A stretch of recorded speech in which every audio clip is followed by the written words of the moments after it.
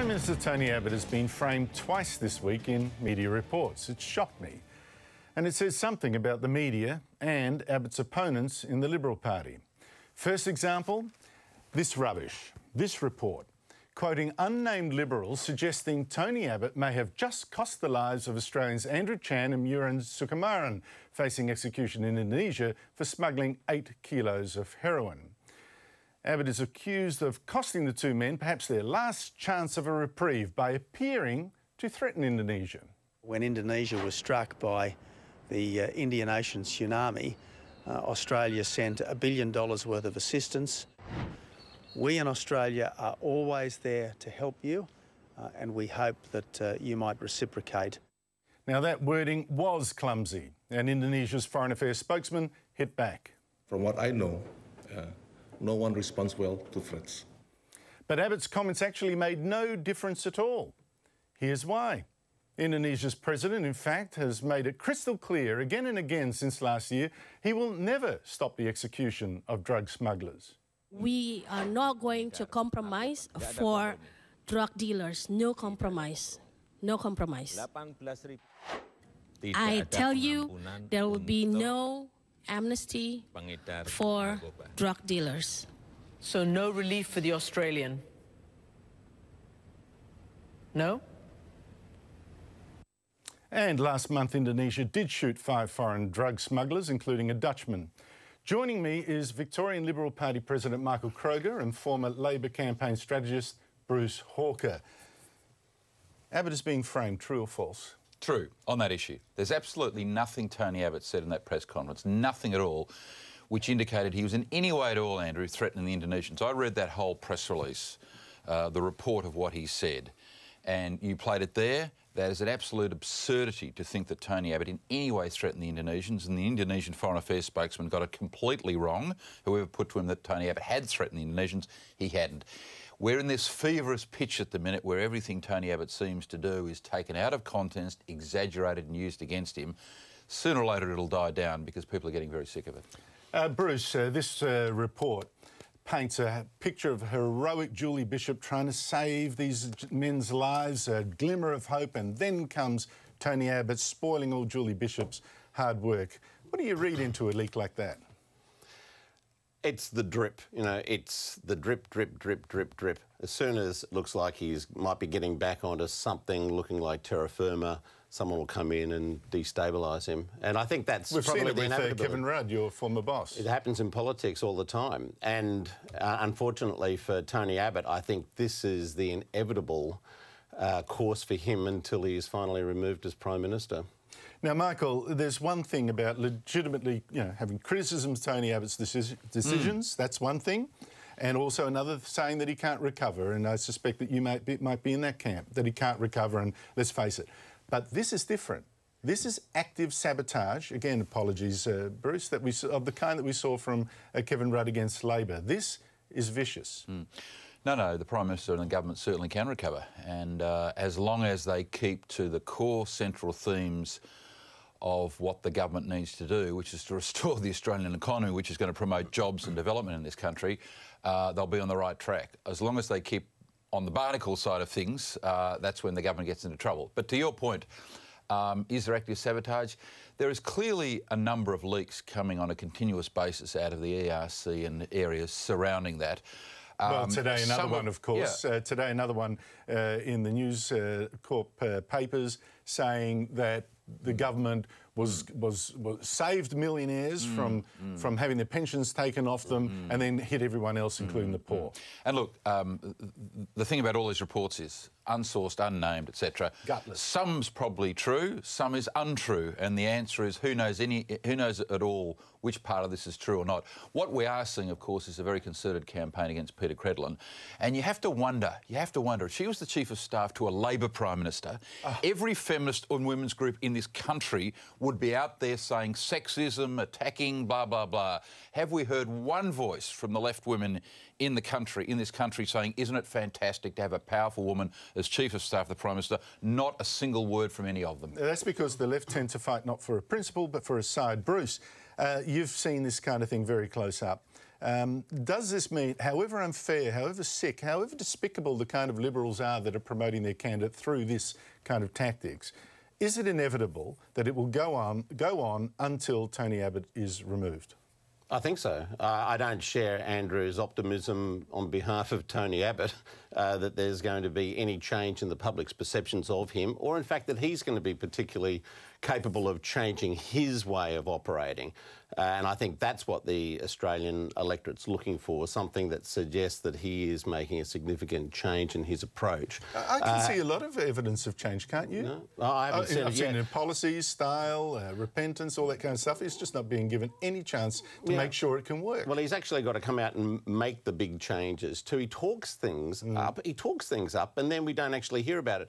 I mean, I'm just not sure myself exactly where we are with these changes to the Paid Parental Leave Scheme right now. They're talking about some policy changes, but I actually haven't seen what they are, who's going to pay for them and so forth. Well, they can't quite turn on a dime. I mean, this is happening. This has been coming since before Christmas, Andrew. Yeah. Well before Christmas. I agree with you. It's too late. I think that's his problem. I don't think he can actually get to the point where he can concede that he actually has changed.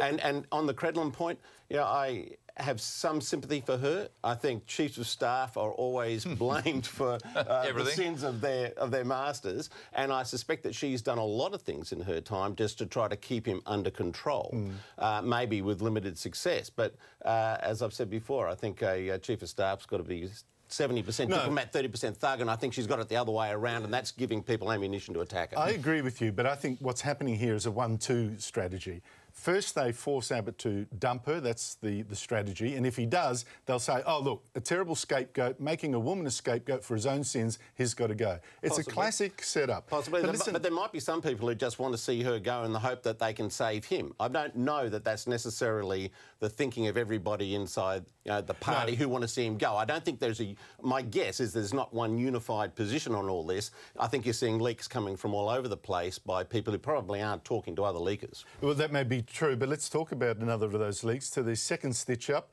which is this report by John Lyons in The Australian, again quoting unnamed Liberal heroes, claiming Abbott in a meeting in late November with his top military advisers and asked whether he should unilaterally send in 3,500 Australian troops into Iraq to fight the Islamic State without even US support.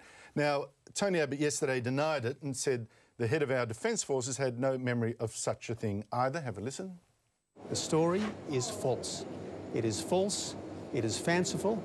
I've spoken to the Chief of the Defence Force about it, and he is as mystified by this as I am.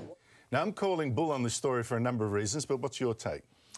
Well, Andrew, I think you put it on your blog yesterday afternoon. The Americans had already announced they were going to deploy 1,500 more. Well, so 3,000. they'd already announced they were going to deploy troops. How can John Lyons write a story like that, saying, "Oh, Abbott was talking to people about unilateralism"? The Americans already announced they were going in. So the story was a complete nonsense. These stories that are not checked with anybody, they weren't checked with the Prime Minister's office, clearly not checked with defence officials. You run this full story, and then the country wastes a whole day with the Prime Minister having to deny this and people then taking a while to realise the story is an utter nonsense. But again, designed to damage Tony Abbott, the story was nonsense. High rotation. The thing is, Bruce, the idea that a unilateral invasion, you first need Iraq's permission, let me just say, and Tony Abbott would absolutely be aware of that. But the other thing is this. Let's say he did ask, and the Australian Defence Force says he had no recollection of it, he did ask, what about sending in 3,500 troops with Iraq's permission? Aren't you just throwing up ideas to your top advisers, getting the best advice you can and proceeding, as he did, which wasn't an invasion of Iraq? Isn't this what a leader does? Throw up ideas, get the advice, make a cool decision on based on that. I suspect that's what he was doing because he's heavily qualified his responses. He keeps saying they weren't formal requests for advice and so forth. But getting back to the issue about the damaging leaks, this is a particularly damaging one for him because... Even though it's false. Because it goes to what people think is his weakness, that he's given to impetuosity, or he might just do something that gets us into all sorts of trouble. I know, but it's a whole point, a story leak like that about how he's impetuous, and he didn't actually do it. I'm going to the analysis of what's behind it, and I think that the point about that is that, on the TV news last night, you would have seen all that, you would have seen some denials from him, but people watching it, I suspect, would have said, that's Tony Abbot for you. That's the sort of person he is. And that's his problem. I think the Australian public's attitudes towards him are now set in concrete. And it's not going to change. It's clickbait. The thing is, it's now clickbait. So you've put any false story up there and they guarantee that it'll be put on high rotation because people, oh, Tony Abbott again.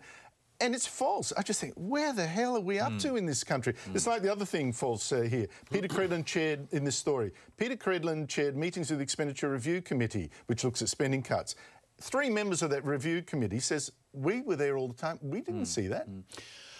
What is very interesting is what's happening with some of the News Limited papers, the Australian in particular, who are running these stories. Now, this is fascinating. For the political insiders, I mean, the Australian has a go at Labor, they have a go at the Liberal Party, you know, the Australian newspaper... Well, the Australian newspaper bagged the Howard government for years over the many issues, the Royal Commission into the payments to the Iraqi government over the wheat scandal, etc., etc., etc. But what we're seeing is the Australian newspaper now running this stuff on the front page. These stories were wrong, but yet the Australian ran on the front page. What does that tell you about the psyche of a great paper like the Australian in the current environment? They seem to be feeding a lot of this stuff, and some of these stories are complete and utter nonsense. Well, that's, I think, what the fear is in the Abbott camp, that the Australian, the Murdoch paper, snip, cut them loose. Well, look, does that also we're out of time, but we'll be back with more after the break. David Hicks had good news this week. He'd trained with al-Qaeda in Afghanistan, met Osama bin Laden, and in 2007 pleaded guilty to a US military court to giving aid to terrorists. But now his conviction has been quashed. The court didn't have the jurisdiction to try Hicks for that offence. Tony Abbot says there will be no apology, but Bill Shorten says Hicks is a victim. There's no doubt that on one hand, David Hicks was probably was foolish to get caught up in that Afghanistan conflict. But clearly, there's been an injustice done to him. I'm back again with Michael Kroger and Bruce Hawker. Bruce, David Hicks was just foolish?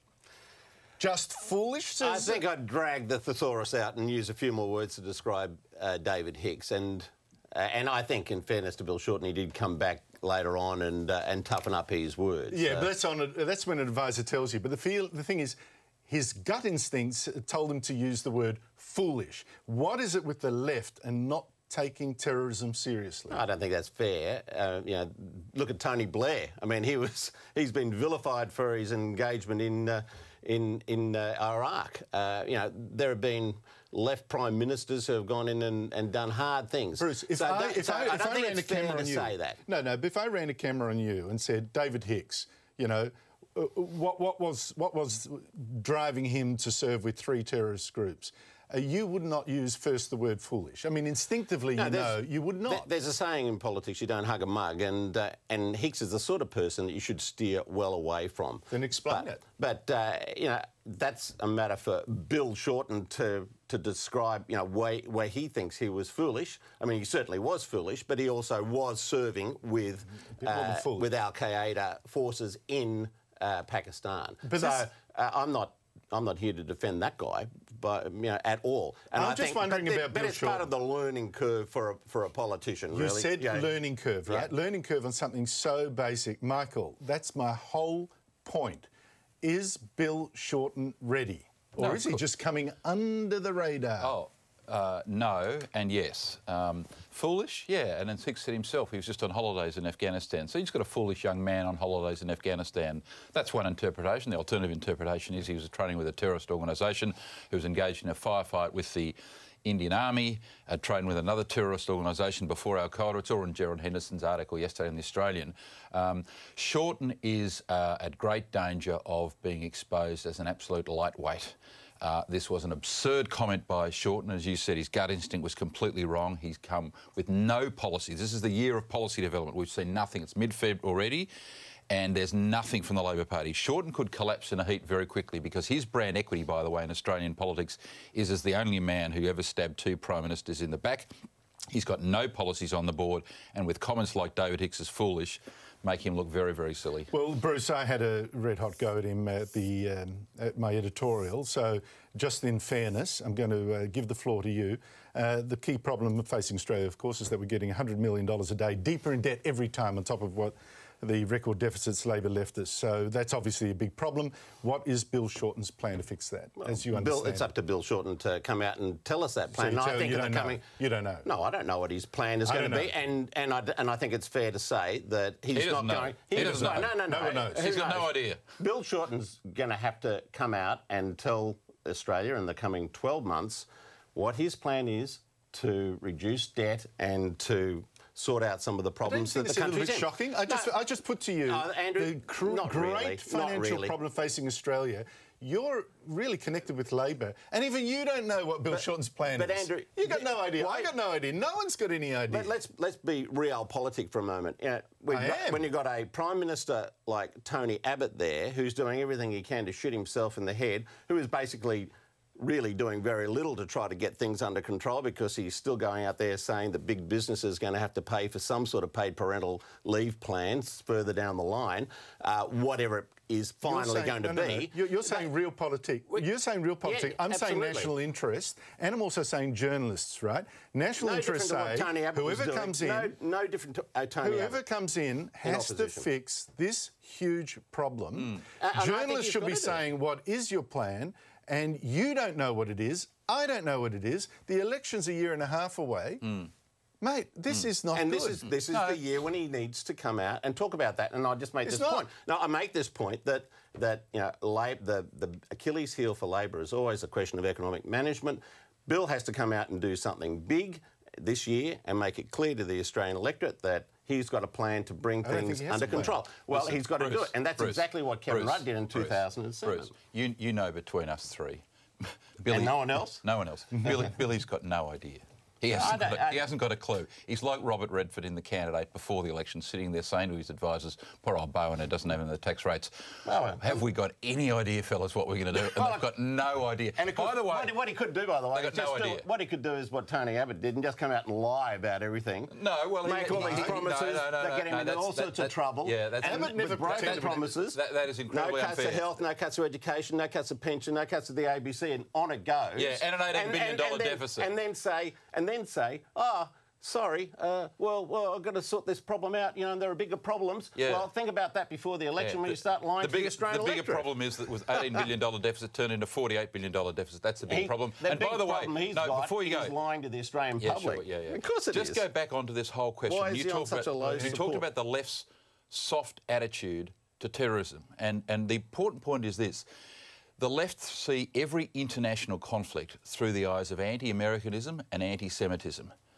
And if you understand that... You're talking about the Australian Labor Party doing that? That is an outrageous slur. You can't say that about the Australian Labor Party. Sorry, I've changed the subject. It's got nothing to do with the ALP. We're talking about the left. You're talking about the left of the Australian political system. The left of the Labor Party. The left of the Labor Party. Yeah, the left of the Labor Party. The left of the Labor Party. And that defines their attitude to every international conflict. How does it you know, affect America, and how do we oppose the state of Israel? And everything they say or do is through that prism. No, but you know, Australian Labor governments have been heavily involved in all those major conflicts. What about the New South Wales right? What about the right of the New South Wales Labor Party, who've traditionally been supporters of the state of Israel, and they've given up? I'll give you both an example. The fact that parts of the Labor Party, now led by Bob Carr, are abandoning Israel and siding with its enemies, including the Hamas terrorist group. Yeah, well, I think it's a big call. It's a big call to say that there is that equates with anti-Semitism. You cannot make that claim. Bob Carr has always been a big supporter of the state of Israel. Not anymore. But he's not going to go out there and be completely... Mate, he's just not going to come out and just say anything to suit any particular group out there. There are real issues in Palestine. We know that. I've had senior Labor figures, ex-ministers, ring me furious, so upset with this betrayal of Israel by people like Bob Carr. I wish they would go public about this, because it is a real issue. I think well, let them come out and make the claim. But Bob Carr's never going to have any problem arguing the points about what's fair. You know, and the state of Israel has to be in a position to defend itself if it is going to go out there and continue its occupation of Palestine and all those things. He turned on Julia Gillard. He turned on Julia Gillard over the question of Israel. Exactly right. No. Exactly right. Michael Kroger, Bruce Hawker, thank you so much for